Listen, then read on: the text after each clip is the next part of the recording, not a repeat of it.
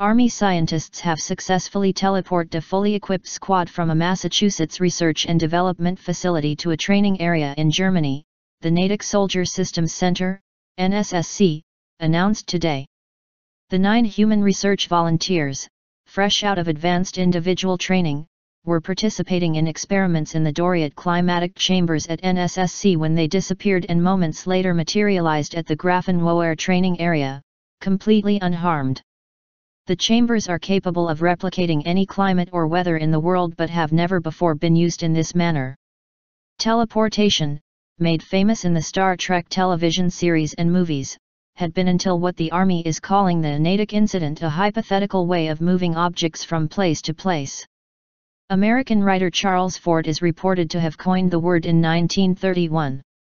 Officials at Natick were elated by the event, which promises to one day revolutionize the way that American troops and equipment are transported around the globe. It also could ultimately make overseas bases obsolete as forces are instead moved from U.S. soil to remote trouble spots in the blink of an eye. "No one is more impressed by this than I am," said Benjamin Storm, who manages the 61-year-old climatic chambers at Natick. "One moment, I was chatting with the young soldiers, and the next, they all vanished into thin air." The soldiers were dressed in combat gear for the revolutionary experiment and being monitored by Storm and his colleagues when they were sent from one continent to the other. Still photographs of the event were captured in the chambers and have been released by the Army. After thorough medical examinations at an Army hospital, they were flown back to the U.S. and returned to duty at Natick. "It's one thing to see Captain Kirk or Mr. Spock do it at the movies, but it's another to have it happen to you in real life," said PVT.